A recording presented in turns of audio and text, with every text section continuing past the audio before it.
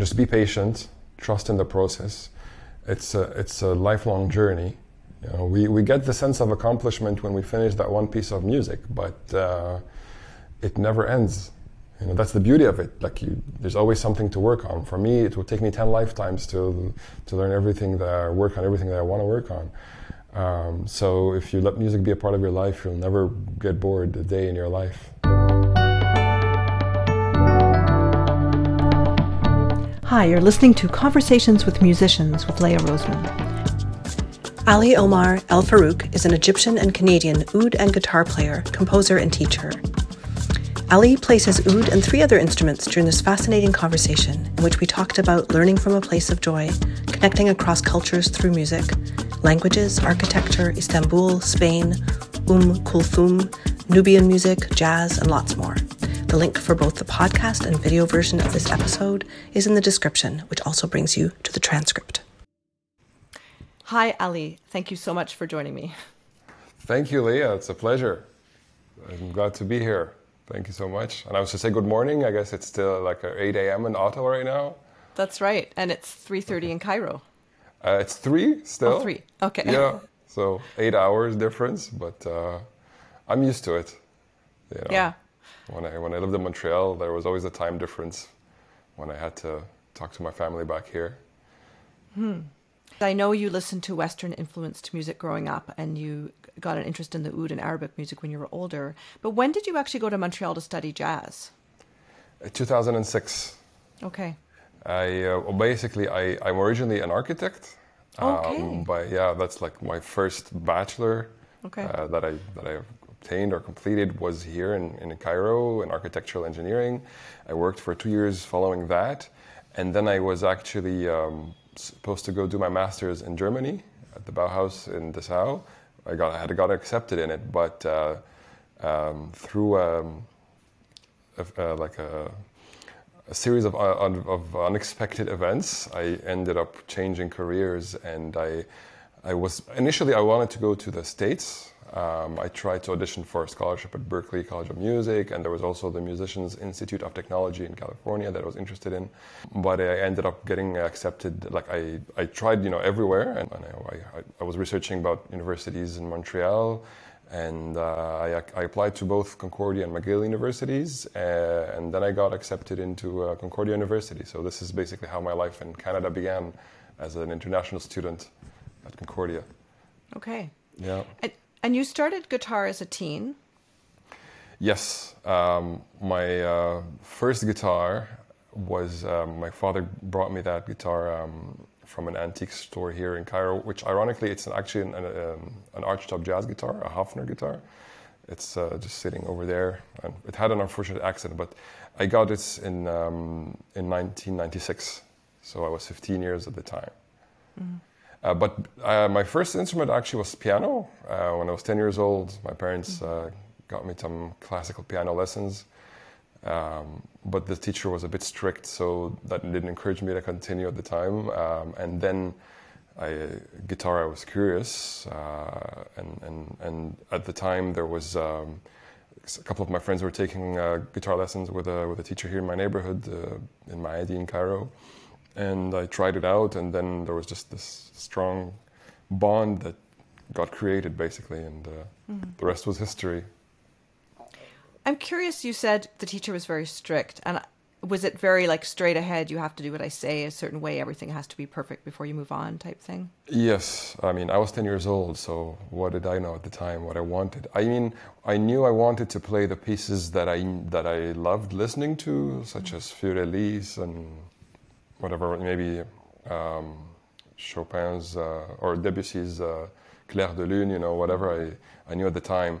But he was making me practice all these, to me at the time, were obscure pieces. I don't know if they were known, but I didn't know them. And he was quite strict when I made mistakes, know. So it was a bit too much for me at the time.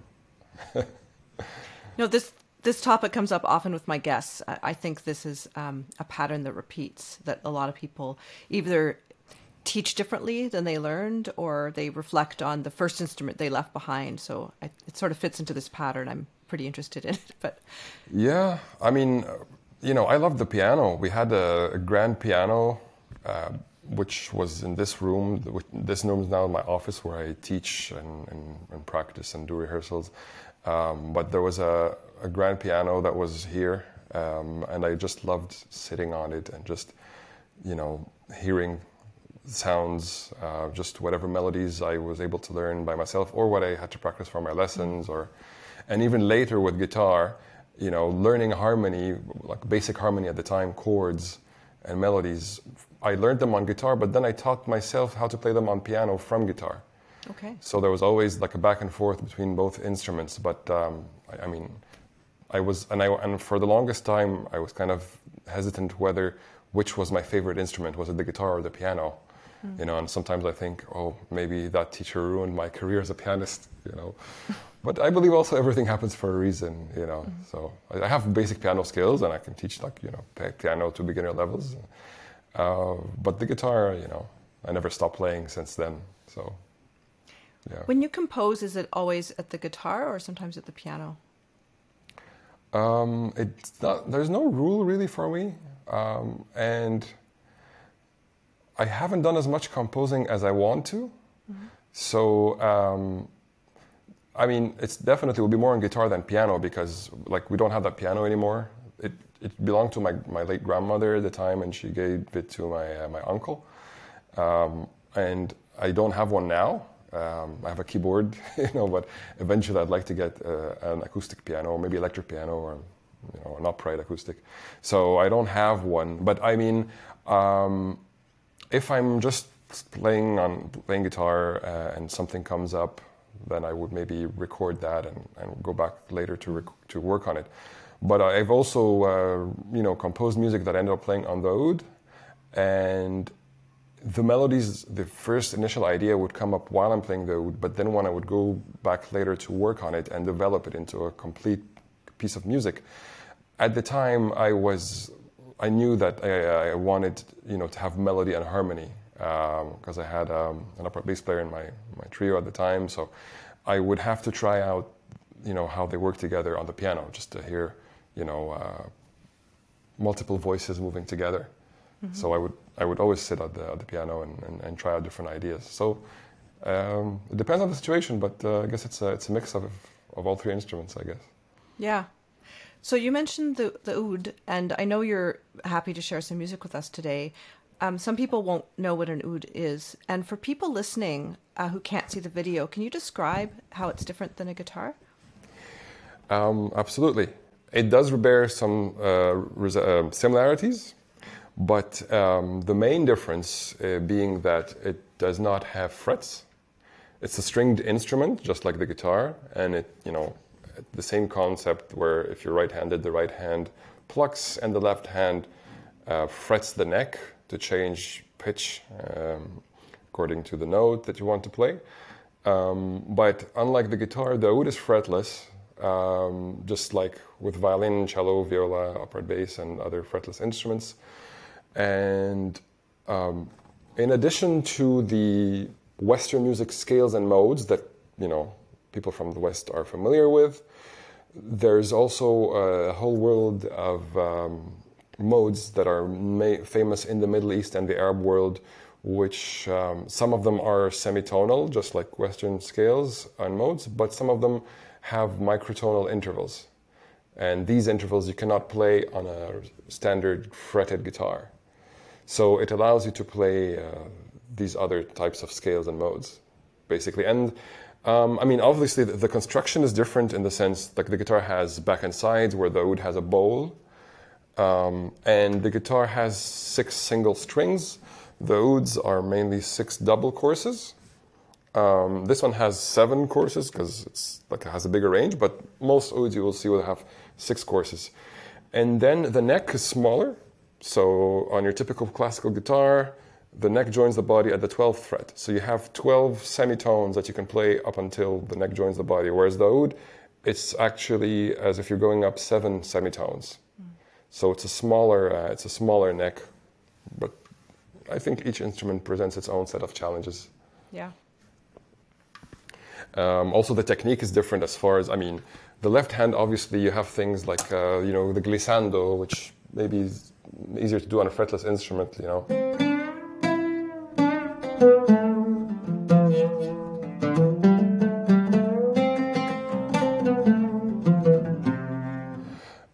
So it's very expressive in that sense.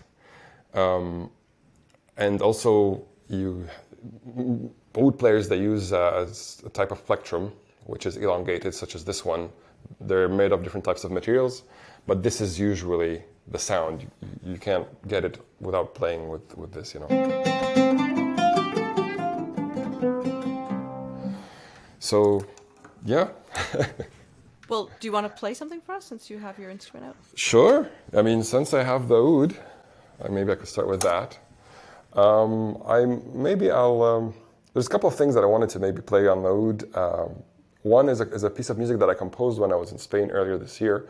But maybe I would start with, just to kind of, if anyone who's not familiar with oud or with this type of music, I'll do a type of improvisation, which is, it's called taqasim in Arabic, which means divisions. And it's called that because it deals with dividing the scale or the mode. So there's an order or logic to it, which is different from just any typical improvisation. So in taqasim, you're taking the listener on a journey or a voyage across the mode that you're improvising on. It starts with the lower register, and then it moves to the middle area of the mode, and then the climax is like the higher register of the mode. And then you take them on a journey back home, if you will. So.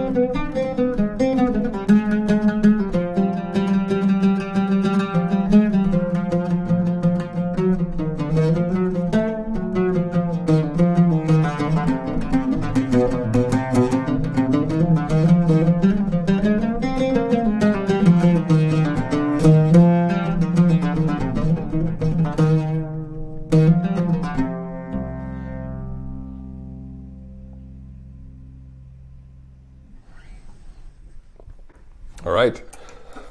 Hopefully that gave some people a taste of this type of improvisation. It was so beautiful. Thank you. Oh, a pleasure. Hi, just a quick break from the episode.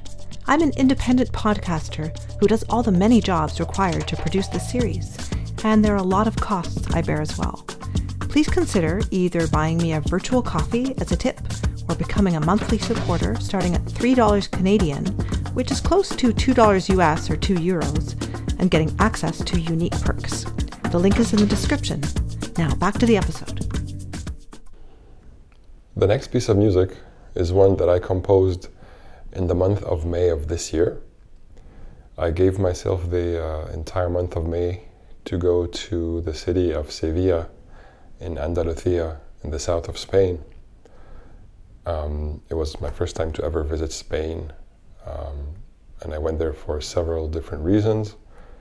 But one of my main purposes of spending the entire month of May in Sevilla was to go and study flamenco music at one of the best flamenco music schools in Spain called Artes Escénicas Rebollar, which was founded by Eduardo Rebollar, a great flamenco guitarist and musician and great human being. He founded it 10 years ago. So I flew to Sevilla directly from Istanbul, where I spent most of the month of April in Istanbul, and I went to get this lovely oud from a great oud maker in Istanbul called Cengiz Sarakush. So I took the oud with me from Turkey to Spain, but since I arrived to Spain, since I had a very limited time there and I was there on a main purpose to just immerse myself completely into flamenco music, I barely touched the oud during most of my time in Sevilla in the month of May. The school where I was studying was full-time classes, 7 hours of classes per day, plus all the hours of practice, plus. I was exploring Spain and visiting different cities every weekend. So I was approaching the end of my time there, and that's when I realized maybe I should, just take the oud to the school and show it to people there, just to see what might happen, what might come out of it. Because otherwise I was just one of many other guitar players there to study flamenco music, right? So on the first day of my last week there, on Monday, I just went into the school with the oud and my guitar. And one of the guitar teachers at the school, called Pedro Ramirez, great guitar player and human being, he had this project where he was recording compositions by other guitarists at the school. And one thing led to another. I ended up recording some oud to improvise on the ending of one of the songs or the pieces by one of the other guitar players. So it was a great experience. All in all, I loved it, and I recorded it at the studio there of the school. After we were done, Pedro told me, if you want, I can also record your own composition here at the school studio. And so I told him, but I'm leaving in a week. That's it. I'm leaving at the end of May. I was going to go to Madrid, where I stayed for 11 days, and that was it. And then I came back to Cairo. So I told him I only have 1 week left. So he told me, well, you better hurry up, because I didn't have anything to record. I hadn't written any kind of music in 4 years since I released my album in Montreal in 2019. And I'm there to study flamenco music, so I hadn't composed any music for flamenco or in the style of flamenco music, which is known to be played traditionally in one of many different forms. I hadn't composed anything, so and I had a week left, and from that week I took 2 days off to go and visit the city of Granada, to visit Alhambra.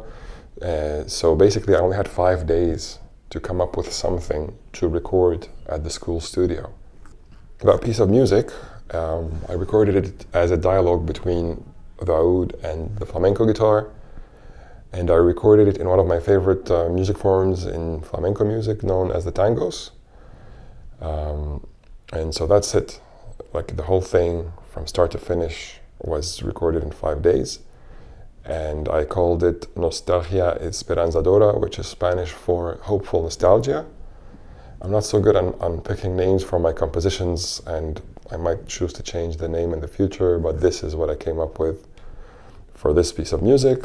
So ideally, I envision this piece to have oud, flamenco guitar, palmas, which is, you know, the clapping that gives the rhythm, as well as I would probably want to add electric bass and percussion such as cajon, but for the sake of recording the song at the school studio, I recorded a demo just to present to Pedro to show him the vision of what I would like to do.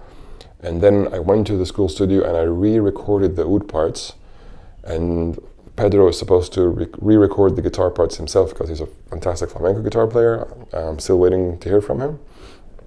But in the meantime, what I'm going to play right now is myself performing the song, playing along with the demo recording that I recorded when I was in Sevilla.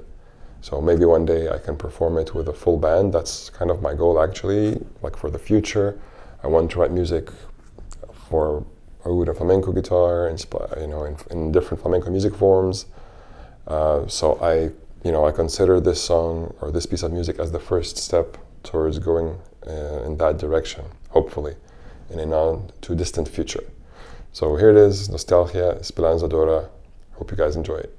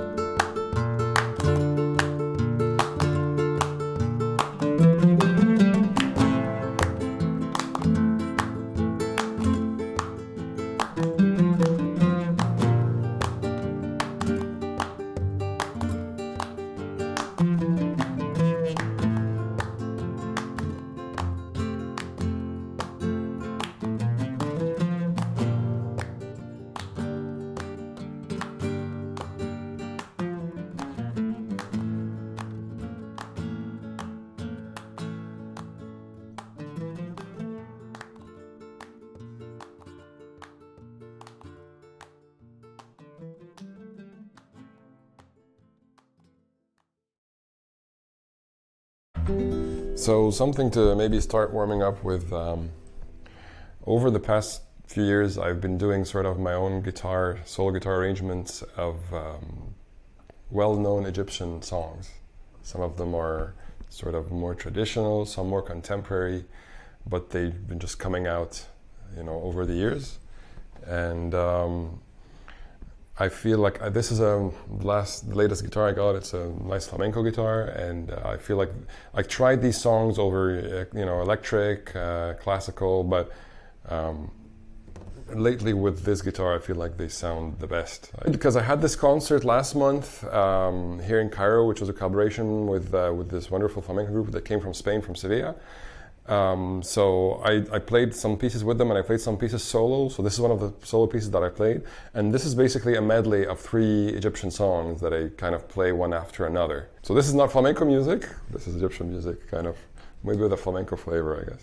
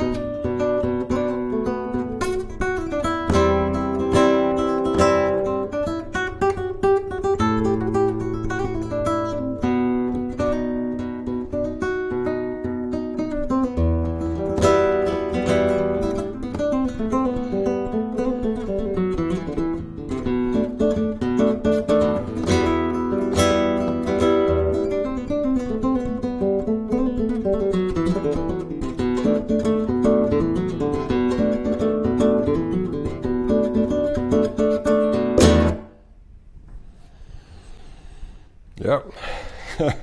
Fantastic. Thanks so much. Thank you for listening. When you played the oud, is vibrato traditional, or is that something that's got added more recently? It is traditional. It's part of your articulation or form of expression on the instrument. It also should be used kind of a bit more intentionally or judiciously. Like, it's not a technique that should be used all the time.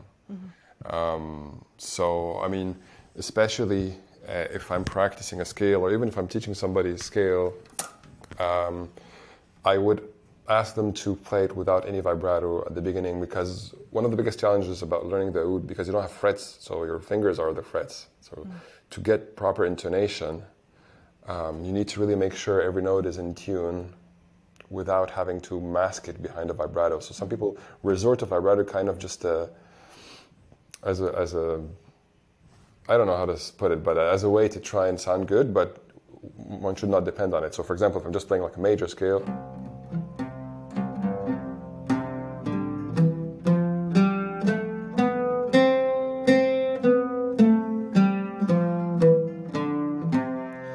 you know, but then I can, if I'm doing something,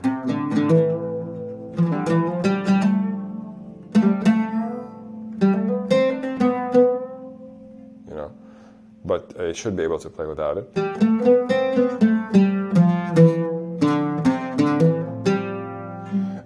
Ultimately, it ends up becoming kind of like a subconscious articulation tool as an oud player. So you'll hear this, or you know, any oud player will probably do stuff like. And then you have slow vibrato and fast run ones. So, or.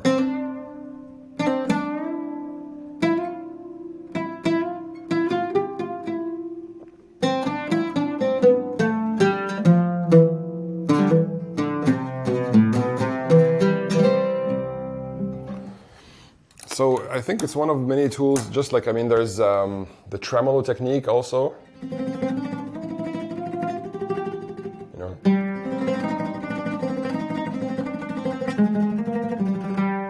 You know, but also it's one of those techniques that, you know, you don't want to overuse it, because then it loses its value or its effect, I guess. And the plectrum you use, what's the word you use for it? The rish? There's the word risha, which is Arabic word for feather, because in the more ancient times or older days, actually, they use an actual eagle's feather, or quail, you know, and they would treat it in oil just for it to be more flexible. Those are very hard to come by now. So, you know, the most commonly used or easier to find one is made of plastic, but the better material is either made of ox horn, and these are the ones I used most, like for most of my life. Most recently, the oud maker who made me this, Cengiz Sarakush, great oud maker in Istanbul, he made me one made out of tortoise shell. Oh, okay. You can believe it, yeah. And I just love the sound of it. It sounds great. Because also different oud players, they develop different techniques, and they use rishas with different levels of flexibility. So some of them, they really use ones that are very flexible. I can't use those. I really need something a bit hard. I'm used to having something to give me a resistance, So, but also not too much. I liked this one so much actually because I was there for like almost a month, and I was visiting all like the best oud makers in Istanbul, and I asked him if he, like the oud maker who made me this one, Cengiz Sarakush, I asked him if he could make me another one. He was too busy, so I went to another one and I asked him if he could make me two more, and I asked him to make maybe one same thickness as this one and another one a bit thicker, but the other one that was thicker ended up being just too much. So just on my the last day before I left, I went back to him and asked him to sand it off to make it a little bit more flexible. So it's trial and error for me, really. But I right now, this degree of flexibility is what I like the most. So mostly plastic, ox horn, or tortoise shell. And tortoise shell actually is also material used to play other Middle Eastern instruments. There's the qanun, which you may have heard of. It's the kind of like a seated instrument with 47 strings, and they put the plectrums on their fingers, I think usually the index, maybe the middle one. They're also made out of tortoise shell, but they're different size, and they're made to kind of get attached to the finger. There's also the Turkish balama, which it has a smaller bowl, but an elongated neck. And that was interesting because it's fretted, but it has quarter tone intervallic frets. Okay. So it also uses a plectrum or risha similar to this one, but a smaller one. But for me, I developed the technique with the oud risha, so when I play with the oud risha. There's also the name mizrab, which is another word for plectrum. It's such a long, it looks sort of like more like a nail file, like it's quite long compared to a guitar pick. And then you use your nails when you play classical and flamenco. So do you find it hard to adjust between the different techniques? Each technique requires practice. Yeah. There's no, even because I got into classical guitar for a couple of years and before getting more into flamenco, and even that adjustment, it took practice. Mm-hmm. So I guess there's kind of like a mode in my head that I make a switch. If I'm playing, playing oud, there's no way other than this is the main technique. Sometimes I use my thumb if I want to play a drone on the, the lower chorus. I might just do something.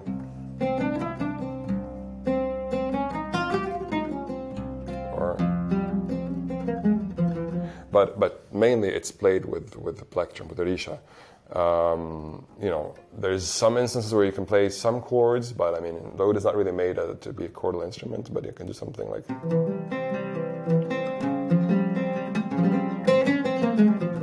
And I've also experimented with playing some finger style on the oud,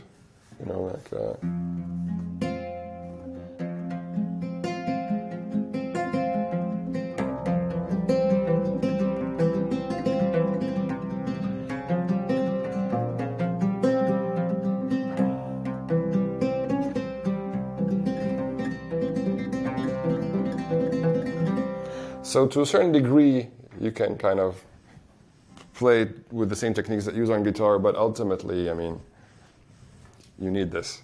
Mm-hmm. For guitar, classical, we all know the techniques, and flamenco also has its own thing. So,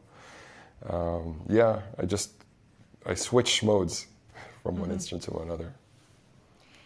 You had mentioned that when you're in Sevilla, you took a couple of days to go to Granada and the Alhambra Palace, I imagine. Yes. Every weekend was a different city, but Granada was incredible.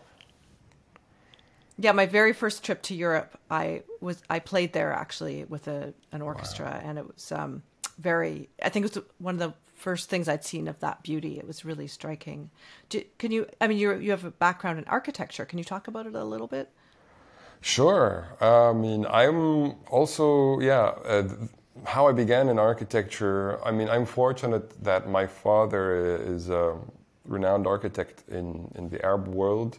He was mentored by a very famous Egyptian architect called Hassan Fathi, who was known for being a pioneer in vernacular architecture and more environmentally friendly architecture. His designs rarely had any flat roof, so they mostly incorporated domes and vaults, which, because Egypt is a hot country, so you try to reduce the hot temperature inside the building for as long as possible. And so you have, when the sun is rotating throughout the whole day from east to west, the angle in which the sun is projected over the roof changes.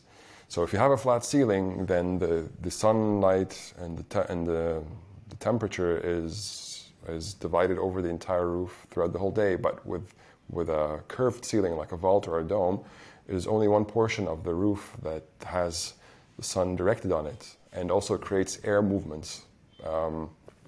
And so my father kind of, he continued in that direction, and he pioneered as a specialized architect in Islamic architecture. So he's designed and built mosques in several countries in the Middle East, so including Egypt, Saudi Arabia, Bahrain.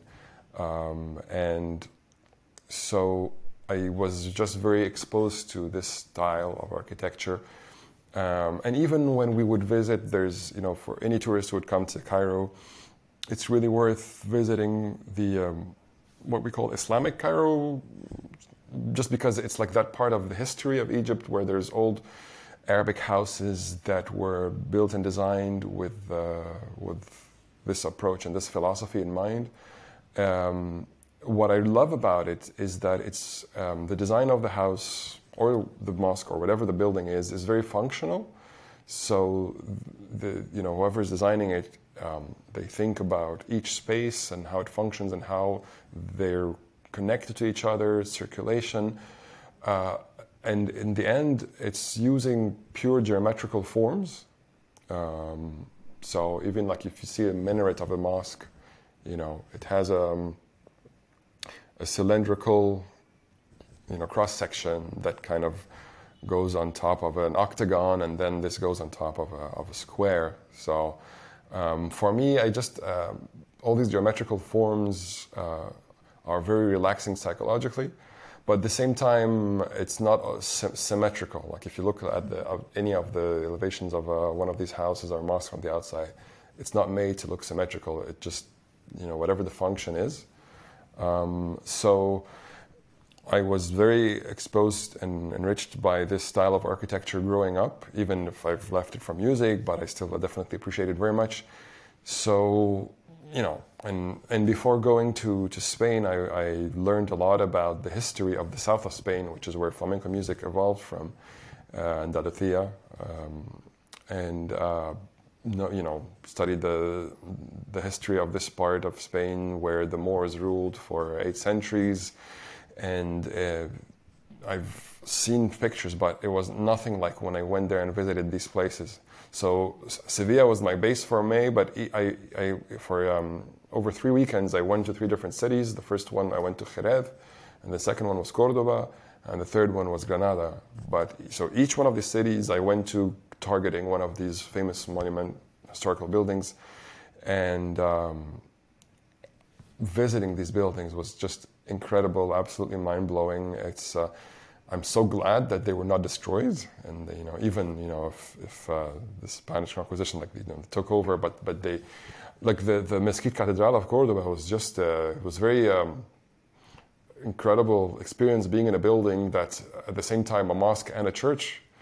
But just that style of architecture, it's for me this is Islamic architecture at the height of its glory. It's incredible. And Alhambra, I was there for 5 hours, and I would have stayed another 2 hours, except I had to catch my bus back to Sevilla. But the landscaping there is just incredible. And this was supposed to be like, the Moors at the time, they envisioned what paradise was. And that's how they try to replicate, this is heaven on earth, manifested in the Alhambra. So, and it's not just the buildings. Honestly, the whole city, whether it was Sevilla, Jerez, Cordoba, or Granada, each city had its own very unique charm. And I loved just getting lost in the city. And I loved these very narrow alleyways that always were zigzagging at angles, and you don't know where it's going to lead next. And there's just this very special and unique vibe that I just absolutely loved. And it's very different. I mean, I didn't go to the north of Spain. The northern I was Madrid, which is somewhere in the middle. And Madrid has its own vibe as well, which I absolutely loved. But the south is really, it's very special. Mm-hmm. Did you learn Spanish a little bit before you went, or how did that work out for un you? poquito. I spent, there's all these online platforms such as Duolingo. I went with one called Babbel, and I was learning as much as I can, both Turkish and Spanish. Mm-hmm. So, but Spanish ended up being easier for me because I speak English, French, and so, they're Latin-based just like Spanish is. And the more I learned about Spanish, I found more similarities with French. And, I mean, my Spanish is still muy pobre, quite poor, but during that, I was in Spain for almost like a month and a half in total, but during that time, I started being able to kind of, speak some basic stuff, I understand maybe a bit more than I can speak, and, it's fragments, but it's an easy language if you really work on it, which I want to, and I intend to work on it for the years to come. But being there definitely, first of all, thank God for Google Translate. But just, sometimes you have no choice because the person you're trying to converse with, they don't speak English. So you have to force yourself. I talked a bit earlier about Pedro, that guitar player who kind of pushed me to write this composition. The ironic thing is, that's cool. It has 3 guitar teachers, plus Eduardo, who's like the school director. But out of the 3 guitar teachers, he's the one who doesn't speak English. But ironically for me, he's the one that I felt I connected with the most. I mean, I loved them all. But Pedro especially, he's such a generous person. Like, he was just sharing everything he knows, and even though there's a bit of a communication barrier there because he speaks like almost no English, and I speak very bad Spanish. But I went to him for a private lesson, other than these classes. So, and the same thing happened to me in Turkey. Even Turkish was even harder for me to communicate with than Spanish. But in spite of the linguistic barrier, I still felt like I connected very well with people there. I formed friendships with people. Even in Madrid, there's a fantastic musician called Sebastian Vita. He's mainly a trumpet player, but he's one of those multi-instrumentalists. I went to his jam sessions, and we became like brothers, even though I have a hard time talking to him, But for me, that's just incredible. It's just, language is only a barrier, and we're not limited by it, Yeah. And certainly you continue to use music as a connector across cultures. It's the international language. Yeah. Yeah. Your bass player friend, Mike de Masi, so you brought him to Egypt early on before you even formed the trio with him. Yes. That happened in 2013, where I brought Mike and my good friend Thomas Durant, a great jazz drummer as well. I brought them to Cairo. So between 2006 and 2013, that idea came to me from a good friend of mine. He's originally from Alexandria, from Egypt, but he moved to Canada a long time ago, before I was even born. His name is Freddy Rizk, and he's a wonderful jazz guitar player. And he had brought a band from Montreal to Egypt. And even at the time, he did a tour here in the Middle East between Egypt, Jordan, and Syria. And so he gave me that idea. which was kind of like a dream of mine to want to kind of unify my two worlds that are so far apart.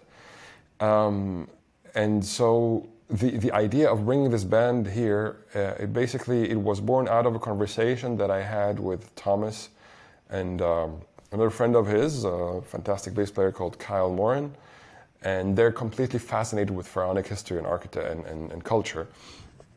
And we were just talking about it, and then I asked them, guys, do you want to come to Egypt? And they're like, of course, we'd love to. They never dreamt of it. Kyle couldn't make it because he had another tour he had to go on, and I had known about Mike at the time. He came to play at Concordia when I was there at the time, and I got to know him through the Montreal jazz scene because he's a musical genius who played with all my teachers. Even though he's younger than me, and there's a music festival here that I thought might be a good opportunity for us to come and play at. And so what ended up happening, through a very long and arduous process, I went to the Egyptian consulate at the time. I introduced myself to the Egyptian consul at the time, Amin Maleka, and I presented the idea to him, and he was very kind enough to work with me over the months that followed. He made it as a collaboration between Egypt and Quebec. He put me in touch with a lady called Mélanie Chartrand, and she was working with the middle, they're called the Ministry of International Relations, and they were dealing with the Middle Eastern kind of branch, and so they gave me the funding which it covered just about most of our flight tickets. I had to pay a bit to cover a bit of it. What happened was that I just didn't want to come and just play like a typical jazz kind of concert. I wanted something that kind of also was related to Egyptian music. So at the time, one of two oud players who influenced me greatly to learn the oud, his name was Hamza El Din, and he was a very unique artist who he was born and raised in the south of Egypt. There's a very old culture which is known as where the south of Egypt and north of Sudan is called the Nubian culture. So he comes from Nubia, which is a very ancient culture that exists even since the time of the pharaohs. They have their own language, which is learned orally. It doesn't even have an alphabet, which they only introduced that recently. But Hamza El Din, he grew up in Egypt, but then he emigrated to the States, and he was teaching ethnomusicology in a university in California, and he's recorded several albums. And his music is a very interesting fusion because Nubian music is mainly, just like other African types of music, mainly uses pentatonic scales. But he came to Cairo and he had learned the oud and learned all those Arabic music maqams or modes that have these microtonal intervals. So his music is basically a fusion between Nubian music and Arabic music, in a sense. And so I did basically my own tribute to his music and the music of Nubia, where I took some of his songs that I loved playing on the oud, but I rearranged them in a way that allowed for more improvisation. So I would sort of add sections where there could be either guitar oud solo or upright bass solo or even a drum solo. So what ended up happening, and also at the time, I got introduced to Hamza El Din's nephew. He's a wonderful singer here called Karam Murad, and he sings, because also Nubian music, they have their whole music repertoire of songs, which is also learned between them. So his nephew knows a lot of these songs, and he knows his uncle's songs as well. And so what ended up happening, I brought Thomas and Mike from Montreal, we came together. And before coming, I was in communication with Karam Murad, Hamza Din's nephew, just to discuss what songs we're going to play and the arrangements. And that's also for me was one of the magic of music, where he doesn't speak English and they don't speak Arabic.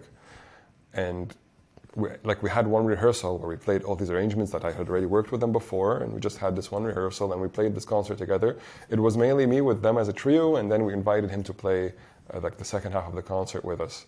So it was a wonderful experience where I kind of played music that I loved and was influenced by the time.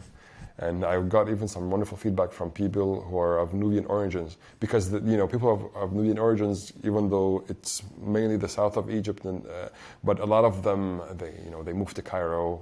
Some of them don't even speak Nubian anymore because they grew up here, but they appreciate the fact that I was playing their music. So it was a wonderful experience. Mm-hmm. Beautiful. And so Nubian isn't related to Arabic as a language? No, it's not. It's a completely different language. And even so, the songs of Hamza El Din that I was learning, some of them he sings in Arabic and some of them he sings in Nubian. And when I was talking to Karam at the time, I asked him if I could, can I learn Nubian? He told me the only way for you to do that, you would have to go and live in Nubia for 7-8 years. Mm-hmm. So I asked him to translate the lyrics for me. I mean, I was just, singing them just phonetically.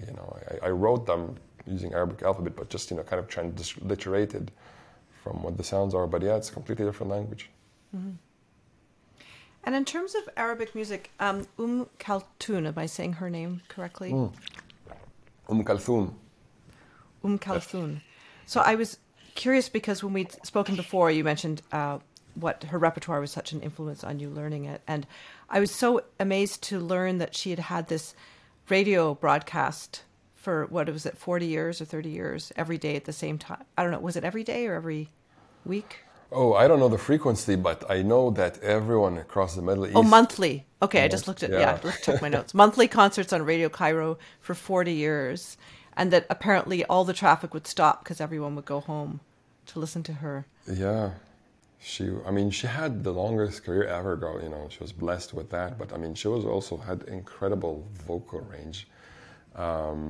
But she left behind it an immense body of work. If you go on her Wikipedia page and there's one page for just all her works, it's impossible for anybody to learn all her music, because it's 5 decades of music, of creation.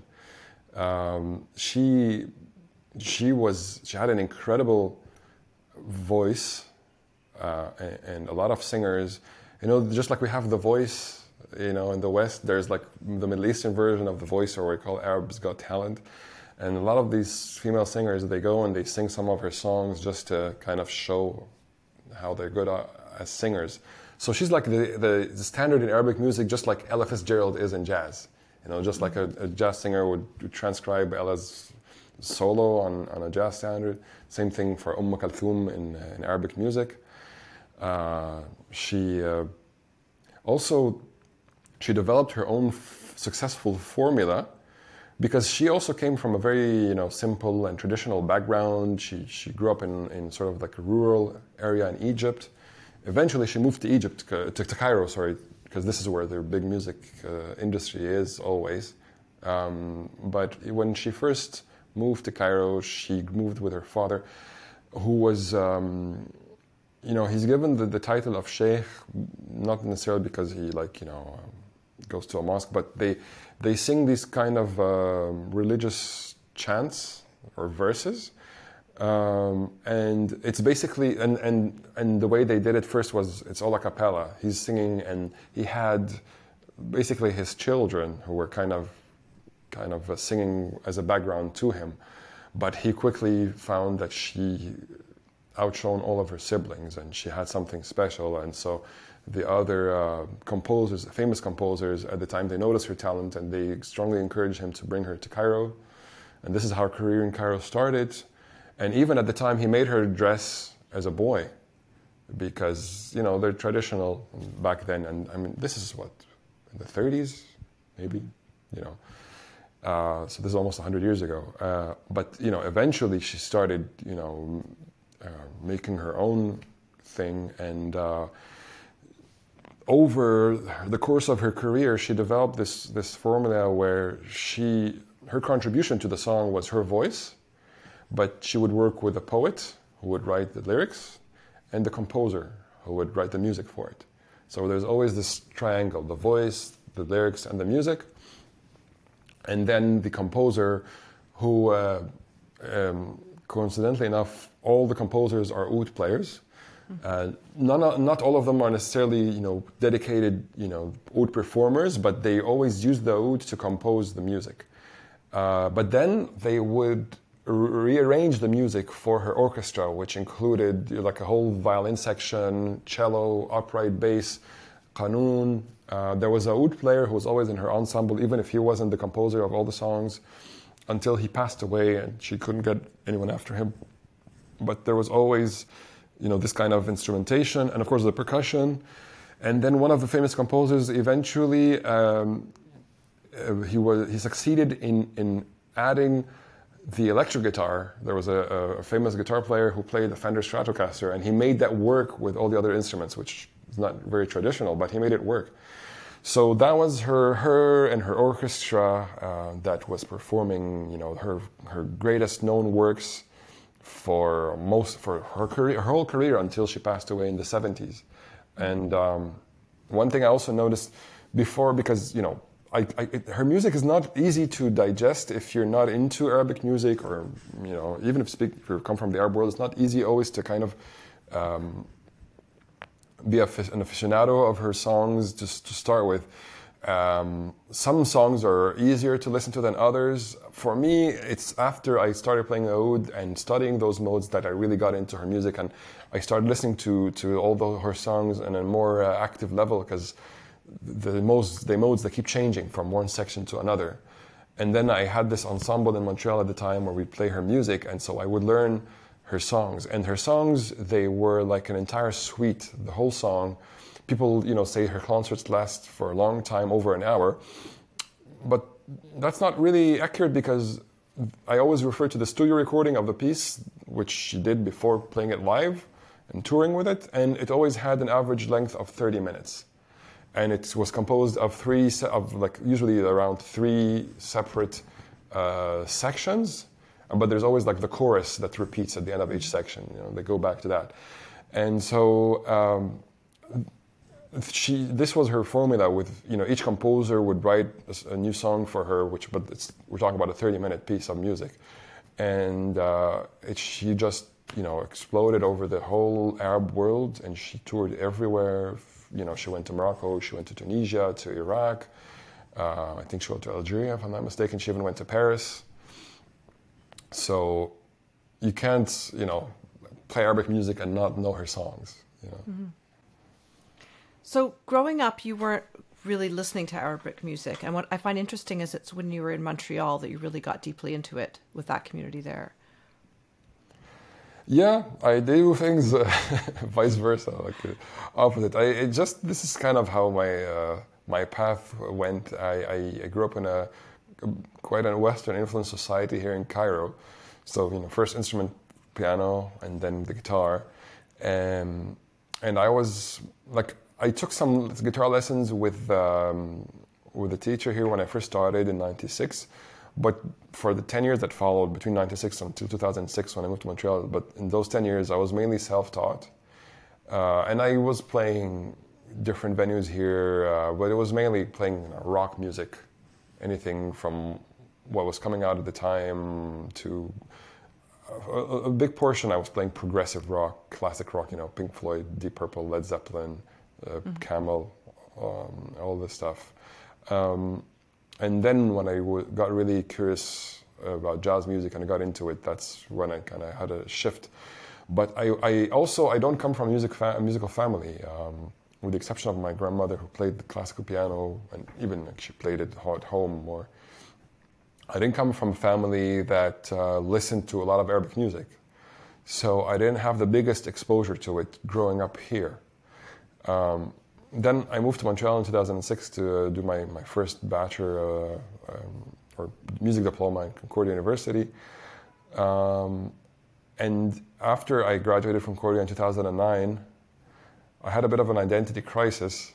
Who am I?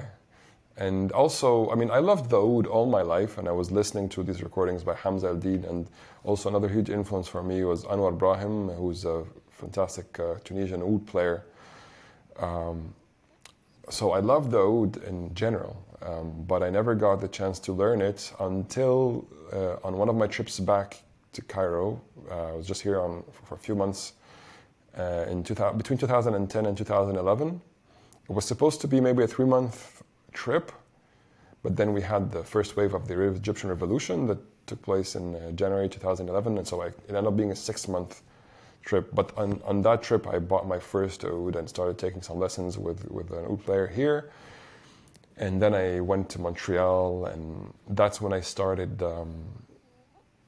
like seeking out other musicians. Because Montreal, the great thing about it is that it has all these different music scenes. There's jazz music scene, there's Arabic or Middle Eastern, flamenco, classical, you know. So I started meeting musicians who come from different countries in the Arab world, and now I have friends who come from, you know, Tunisia, Morocco, Syria, Lebanon, Iraq, and it's incredible. And I ended up, over the years that followed, I would always play at the Festival du Monde Arabe de Montréal, which takes place every November in Montreal. And also, it's not just that, that whole world of music, that way of improvising in this music world, it kind of touched very deep for me. And eventually, I also listened to, I mean, coming into the oud, I came from a very untraditional beginning, because it was like Hamza El Din and Anouar Brahem, their musics are not traditional at all. They're like fusions. Anouar Brahem especially, because his music is a mixture of oud and other Western instruments. He would record each album with different instruments, but he plays with piano, accordion, you know, electric bass, clarinet, saxophone. So you'd hardly hear quarter tone intervals in his songs, but maybe because of it's all semitonal, that's why I connected with it very easily. But for me to really go deeper into the oud, I had to go back to the more traditional stuff. And that's when I discovered there's the Arab Music Retreat that takes place every summer in Massachusetts. It was founded by Shaheen, who's an incredible American-Palestinian musician. He's like a violin and oud virtuoso. And he established that retreat 20 years ago. And it's 1 week of intensive classes of Arabic music. You go and you specialize in one of the main instruments. And I went twice. So the first time I went was in 2014, and that gave me a big push. And then, coming at it, I was already at a professional level as a musician and a guitar player, so I knew what I had to work on. And it was a journey of learning like all these modes, the maqams. For me, it was such an enjoyable journey exploring them and always comparing them to the Western music modes, which I have a good, knowledge of. So there was always a parallel. And so I loved this kind of all these parallels between both worlds. Mm-hmm. Just to circle back briefly, so when you went back to Cairo in 2010, I mean, that must have been really terrifying. It was the very violent, lots of. I mean, at the time, yeah, it was. There were 18 days of protests, but it was very. Terrifying might not be like my first word of choice, because there's definitely a great uncertainty to what the future is going to hold, because nobody knew how long these protests were going to last. I went once, and I would have liked to have gone more.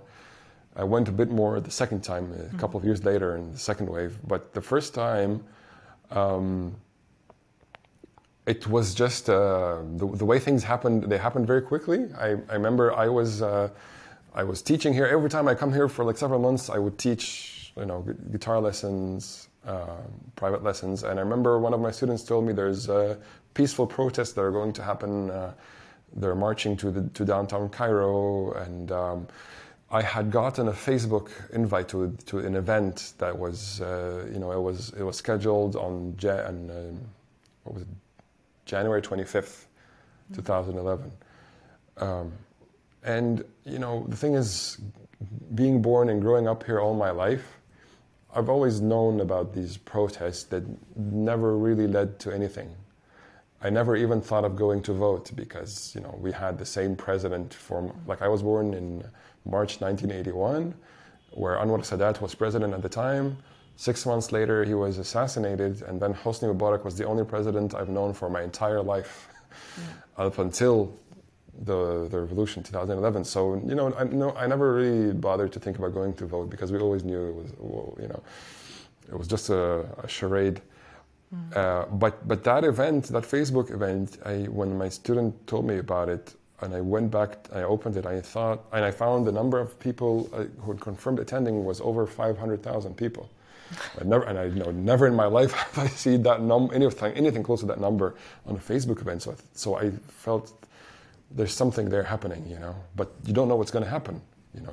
And all of a sudden, it kind of was like a snowball effect, you know, peaceful marches, and then one day led to another. So we had, over the course of 18 days, it was because Egypt had just really reached a point where things were really bad. And people couldn't take it anymore, and so everybody joined in until after 18 days, he finally stepped down. And I was supposed to go back to Montreal just around this time, but then I felt I wanted to stay with my family a bit longer just to make sure everyone's safe, and so I extended until March. But I'll tell you something, Leah, there was, during those 18 days, one of, you know, the corrupt government at the time, one of their tricks that they tried to distract people from going to protest, they retired the entire police force and they broke open all the prisons and let all the prisoners roam free, and they told people to stay home and guard their houses. And I found all my neighbors on my street here standing guard, and I found a lot of them holding, you know, guns and rifles, which is, you know, kind of a scary thing to think of. But honestly, I never felt safer because, it's always, my neighborhood has always been safe, thank God. But people just came together, and it's you know, it's a long road. But those 18 days are a period that those of us who lived it, and I was very grateful that I was here at the time. It's a period that I'm never going to forget for the rest of my life. You know, like the second wave with Mohammed Morsi, when people protested also against him, he didn't last 4 days.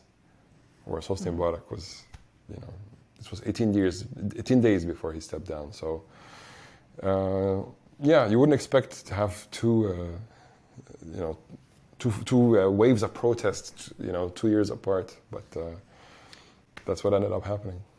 What did it feel like being in that huge crowd, like in terms of the authorities? Like, you weren't scared for your life? No. The people, that's the funny thing, because the main center of the protest was there's a very famous square here in Cairo called Tahrir Square. Ironically, Tahrir means liberation, but it's been called that for a long time. But the people who were protesting, they were all going there in the thousands and maybe millions. But they were checking the ID of everybody going in, and they wanted to make sure that because as an Egyptian citizen, everybody has, your profession is written on it. So for me, I always have my profession written as an architectural engineer. So they were checking that nobody's from the police force, because at the time the police force was the one to worry about. So it was a peaceful protest, but it was very well organized. So I think I was lucky also because I went, it was February 1st. The very next day, you know, the corrupt forces, let's say, they sent people riding on horses and camels to kind of attack the protesters. Yeah. So, you know, and people died there, and people, you know, got injured. Some people, you know, they lost their eyes and stuff. But I was grateful. I was just lucky that I went through one of those peaceful days, not one of those violent days. So it just happened the way it is. Yeah. Wow.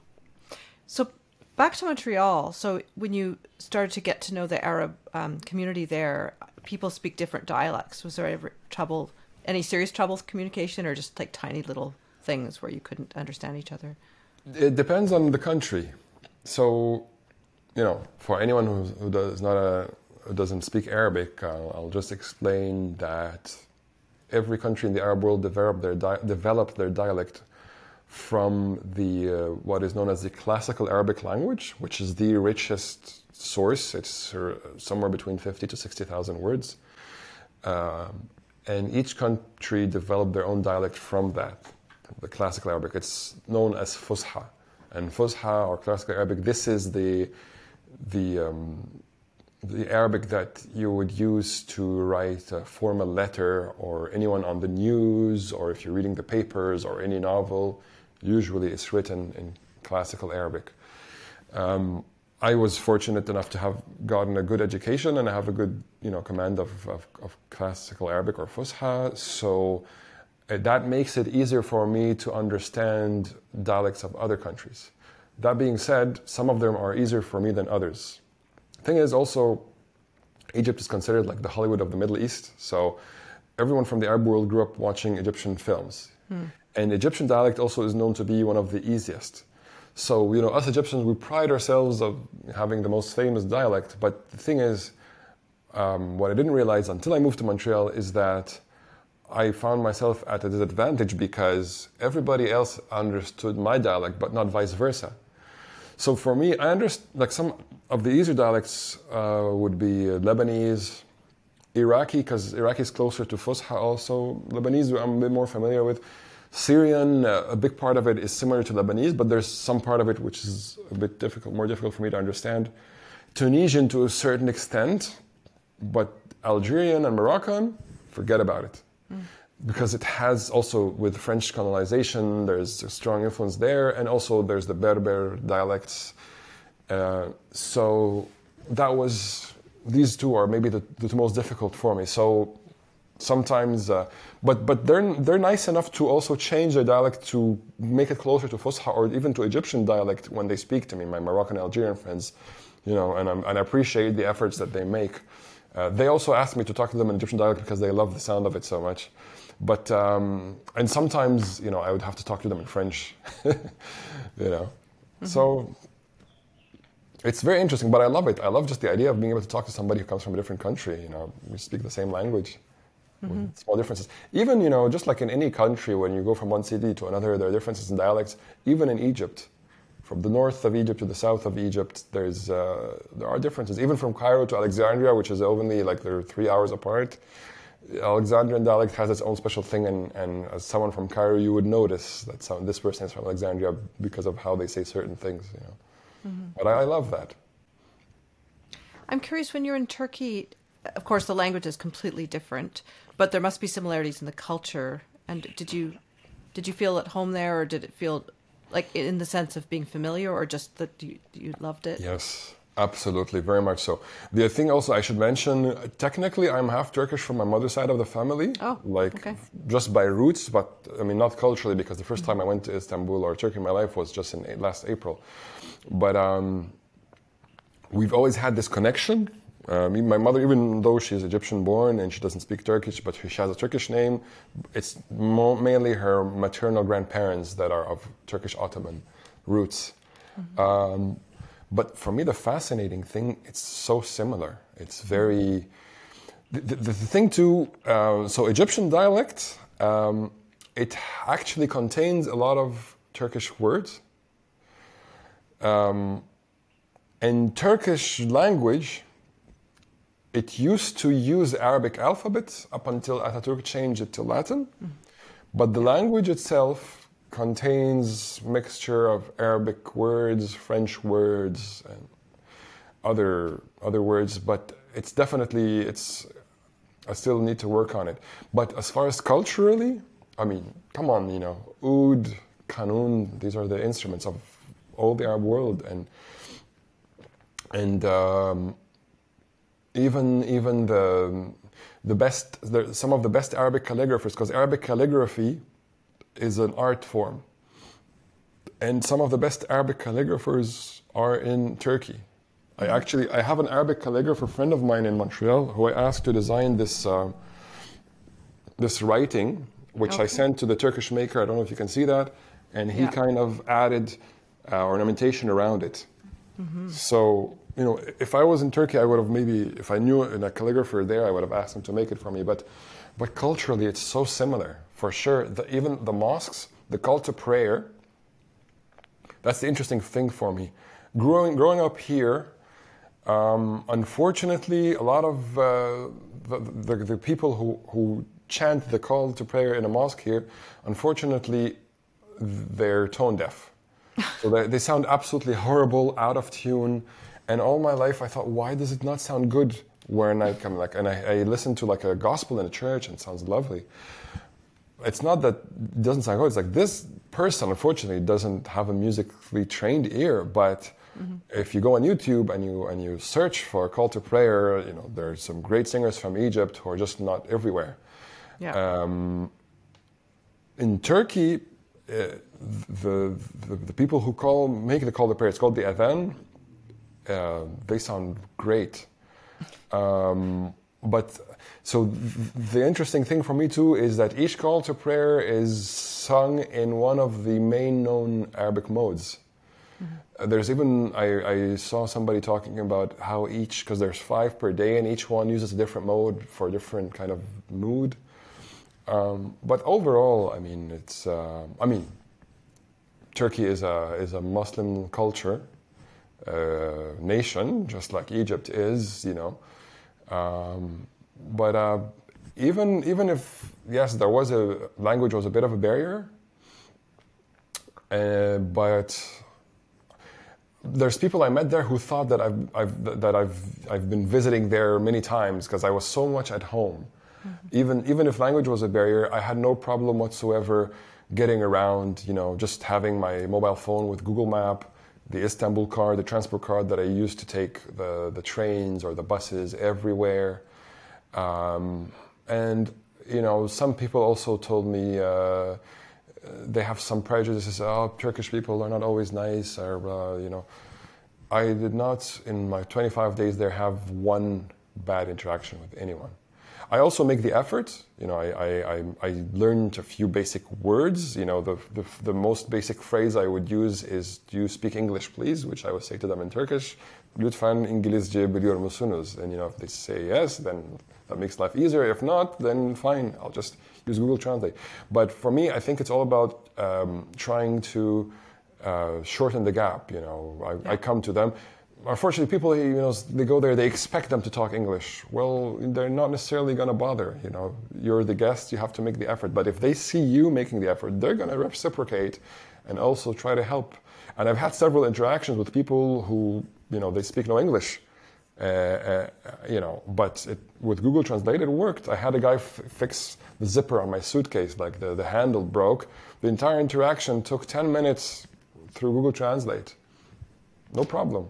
You know, that's great. Yeah. Yeah. I was curious about percussion because, well, actually, let's talk about your album for a minute. Sure. Ela Mata. So I really love it. I think people should go to Bandcamp and check it out. Thank you.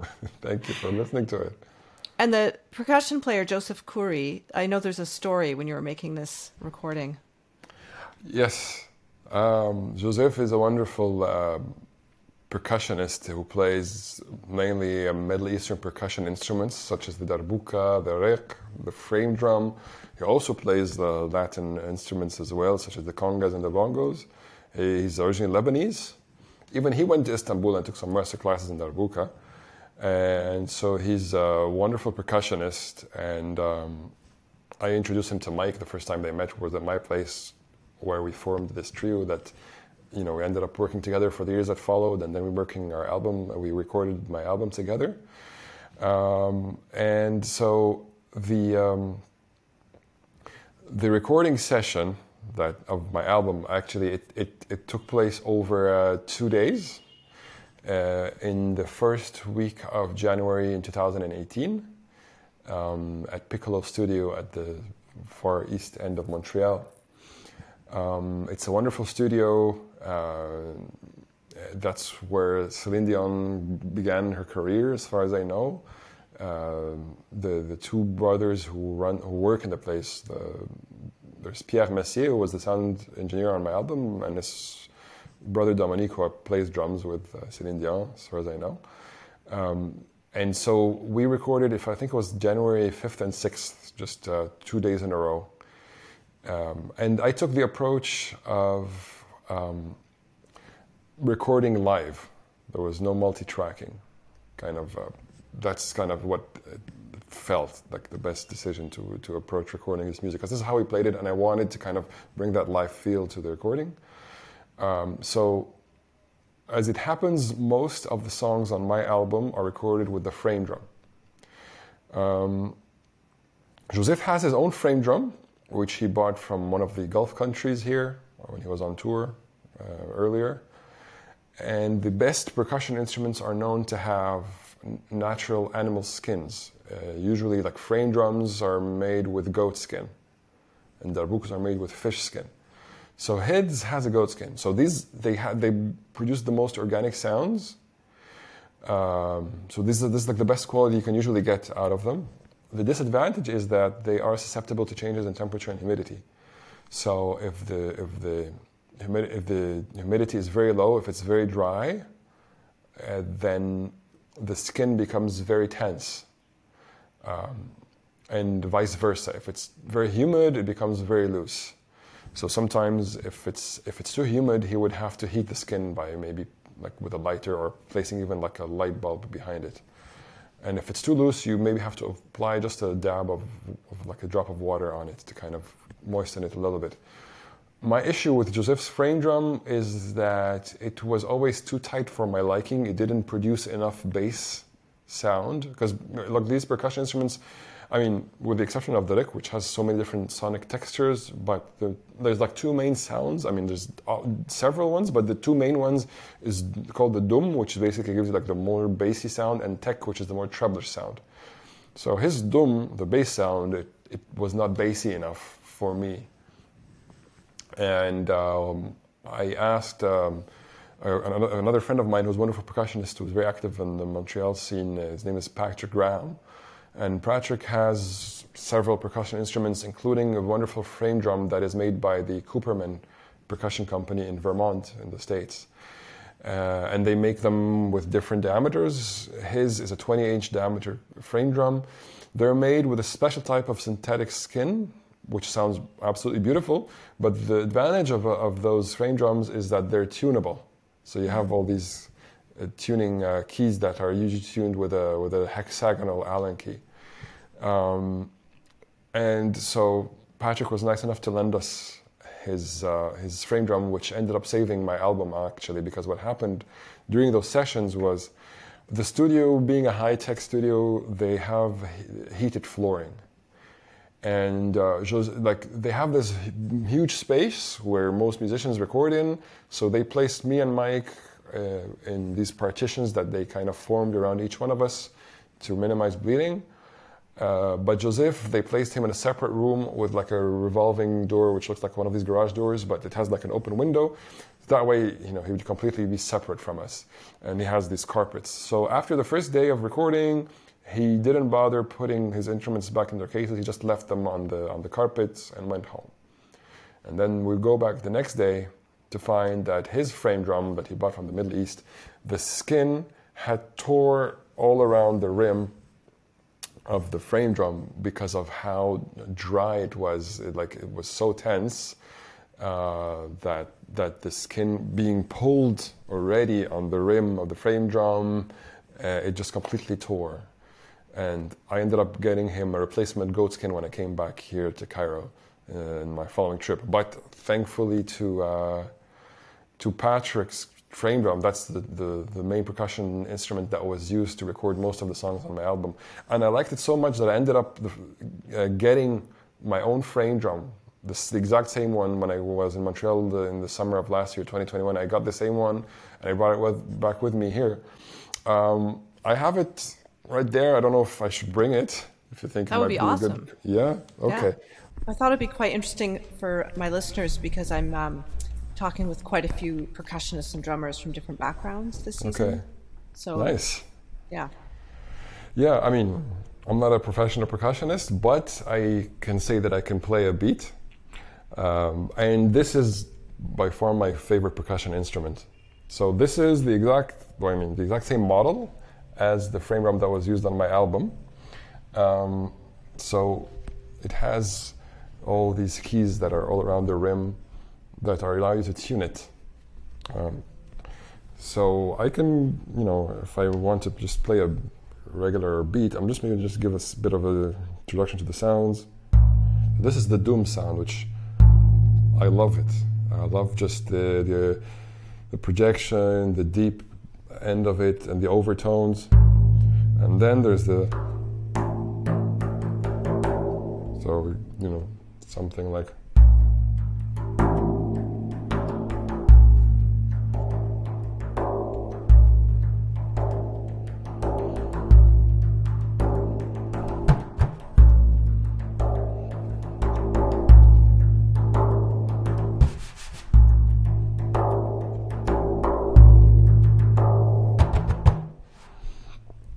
So for me, it kind of takes me to a meditation or a trance, But Joseph, obviously, that's his forte, he played it wonderfully on several songs. The title track of my album, Ilamata, he played a wonderful solo on that instrument. So thankfully, that saved my album. Well, I love the album and that title track, and I definitely, I was just listening to that percussion solo this morning, actually. Oh, thank you. Yeah. Appreciate that. I'm sure Joseph would be very happy to hear that if he tunes in. So a lot of those frame drums have snares, correct? Not this one, but... Some of them do, yes. It's known also in the more Maghreb, Northern African countries like Morocco, Algeria, and Tunisia. And so Cooperman have designed some of them with the springs in the middle. I don't know if you can turn them on and off, and they produce it's a special sound, but it didn't work for what I wanted. But I mean, I've played some of those, and it's because it's kind of part of the traditional music that is played there. I'm not sure if the springs are in Egypt, because also in Egypt, the frame drum is as a general instrument, it has different names in different parts of the Middle East. So in maybe in Morocco or Tunisia or maybe even the Gulf, it's called the bandir, which has a bigger depth. But the frame drum also is an essential instrument in Nubian music, and it's known in that music as the tar. So the Nubian tar also is made out of goatskin, but it doesn't have the springs. But Hamza El Din, that I was talking about earlier, even in one of his later albums, he did this track where he's recording multi-tracking, superimposing several beats over one another with the frame drum.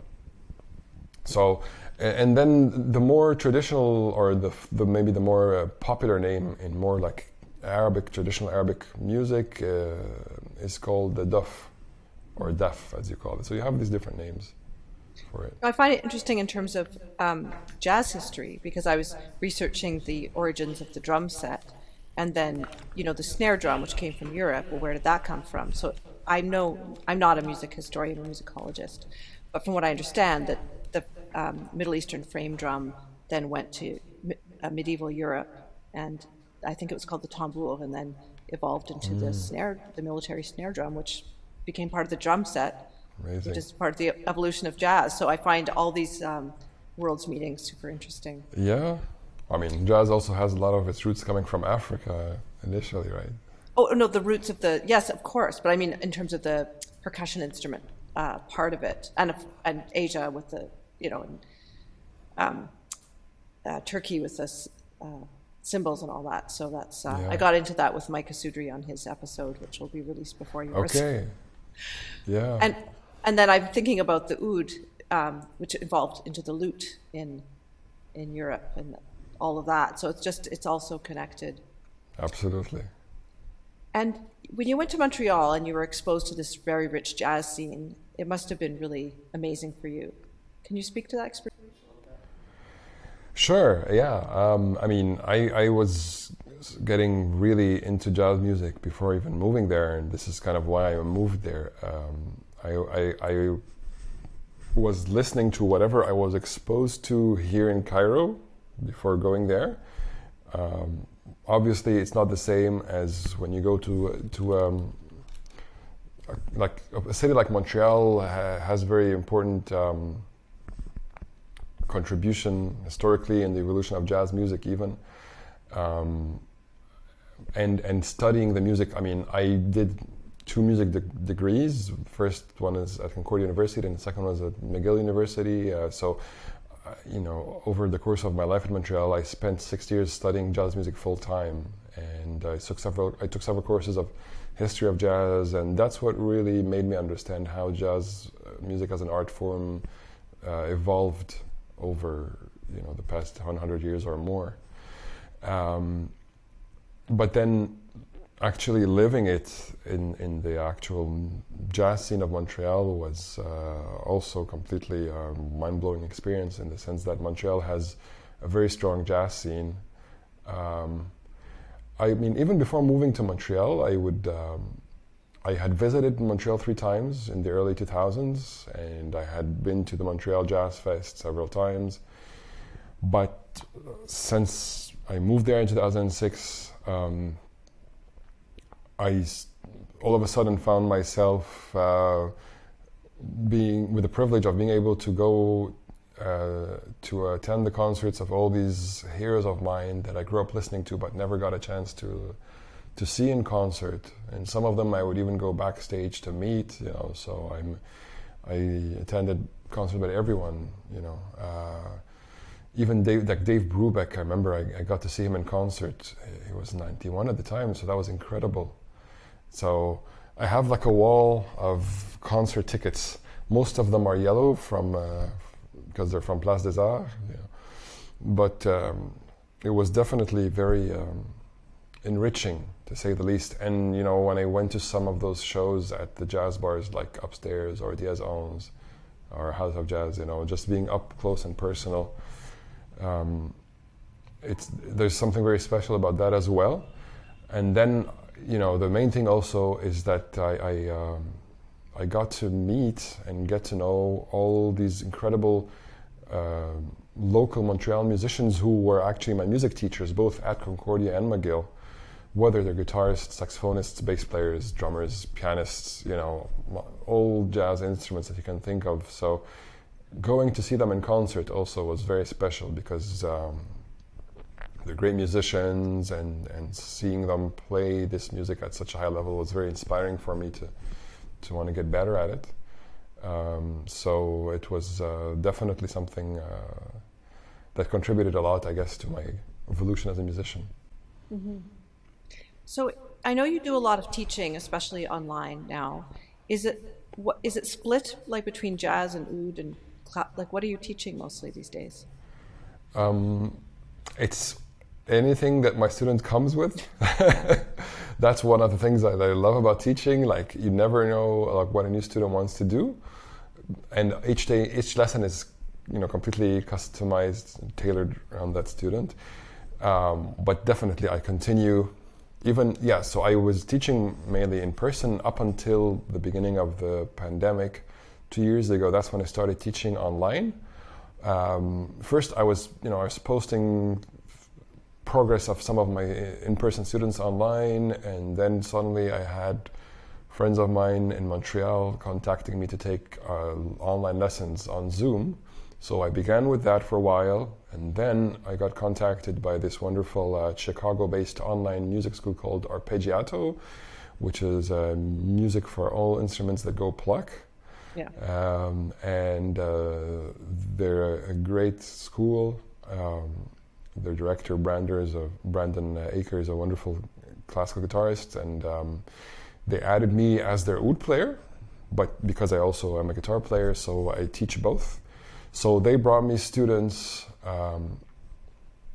oud students and guitar students. So I have one wonderful Moroccan oud student who lives in Paris that I teach, and we talk about all these music modes. And Morocco also has its own thing, which is incredible.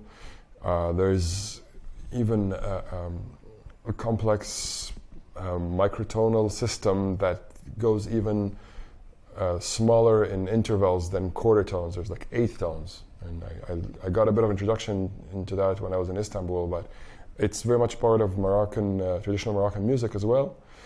And then I have another student in the States who was working on jazz standards. So, you keep changing hats from one student to another. And then I have another student who wants to work on a classical piece. So, but I love that.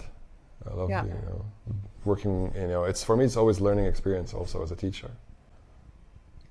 Yeah, I was thinking how, the internet can be such a force for good, like in the revolution we were talking about. And also in terms of musical connections, like there was a guy you met, Joseph, that's Egyptian Australian, I can't pronounce his last name. Joseph Tawadros. Yes, that you knew for years through Facebook and then finally got to play with him.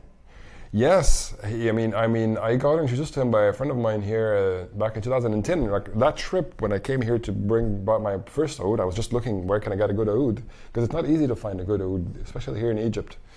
So I was asking Joseph, because he's a fantastic oud player who's done incredible accomplishments, and ironically, he is the one who introduced me to the maker that made this oud for me.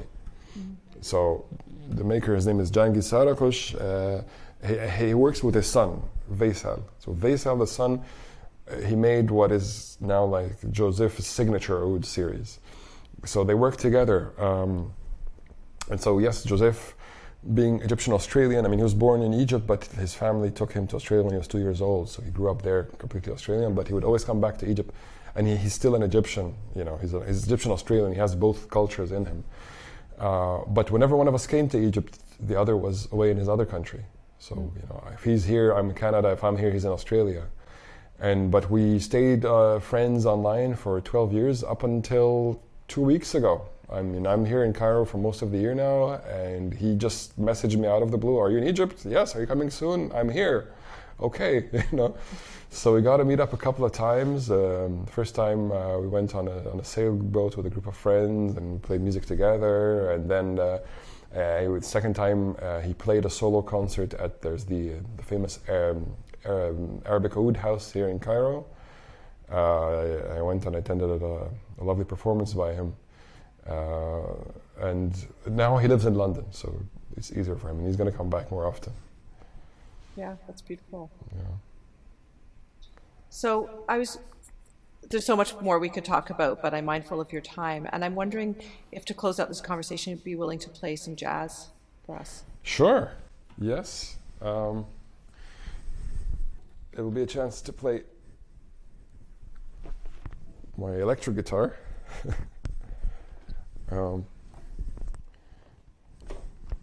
This guitar I bought secondhand from somebody in Montreal, and it's been my guitar of choice for many years because it's a semi-hollow guitar, and so it's quite versatile to play different styles of music on it.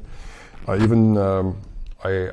had worked on a cruise ship for almost 6 months 10 years ago, and that guitar allowed me to play different styles.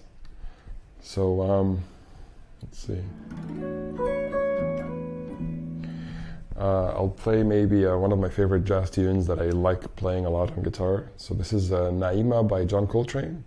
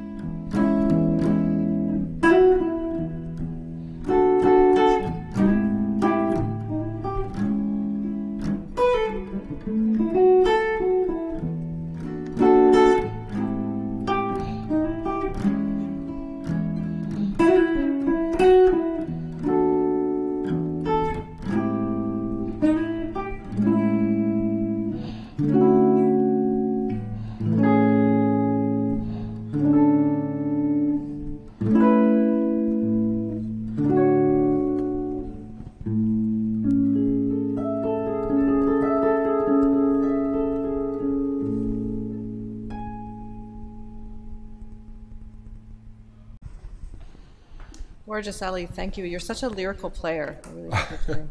Thank you. You're too kind, Leah. Thank you. I'm wondering, just to close out, as a teacher, what kind of advice do you give your students about practicing music? That's a good question. The biggest challenge is always pushing ourselves to sit down and practice and making the time for it. You know, everybody wants to learn the song, but it requires time and discipline and continuance. You know, you learn whatever piece of music you're working on. It's not always learned over one practice session. It's building blocks, right? So I just try to encourage them to approach it from a place of love.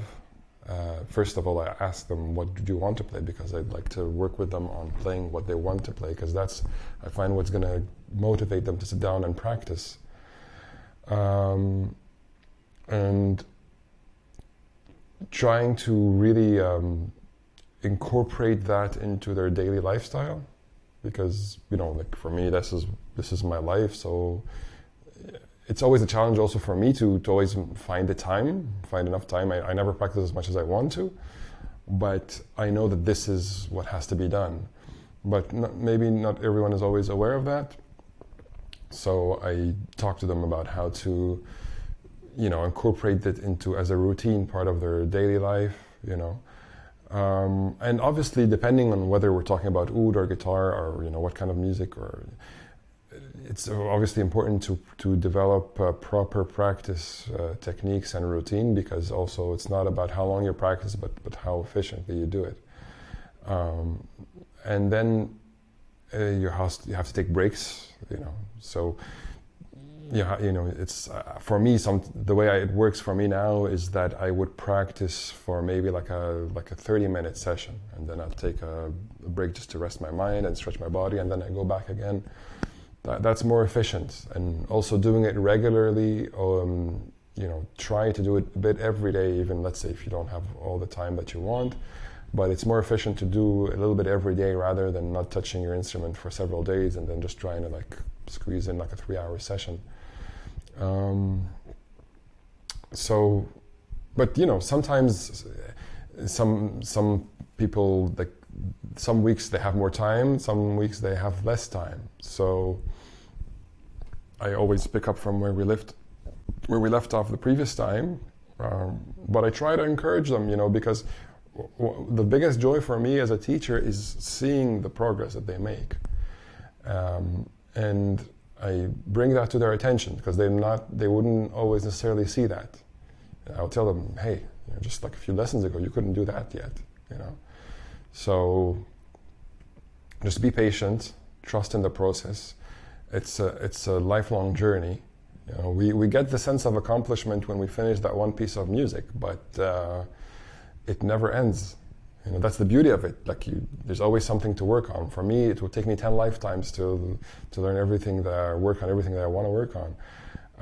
So if you let music be a part of your life, you'll never get bored a day in your life.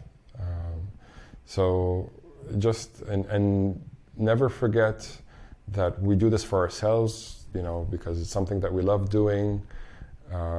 Don't pressure yourself for no reason. The progress needs a certain amount of time or needs a certain, if it's a phase that you have to go through, and you will get there eventually. So you just have to trust in the process and be patient and just kind of approach it like an act of meditation, and you'll get there eventually. Yeah. Beautifully expressed. I love that.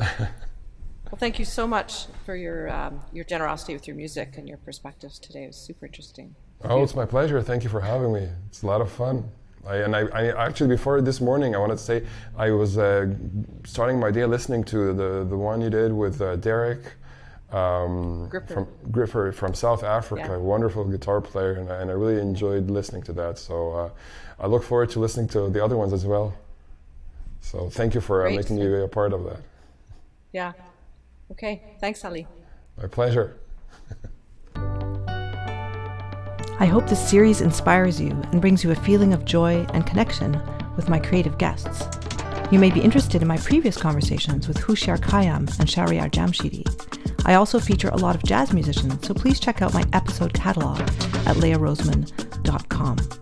You can find a link to leave me a tip to support this work in the description. Have a great week.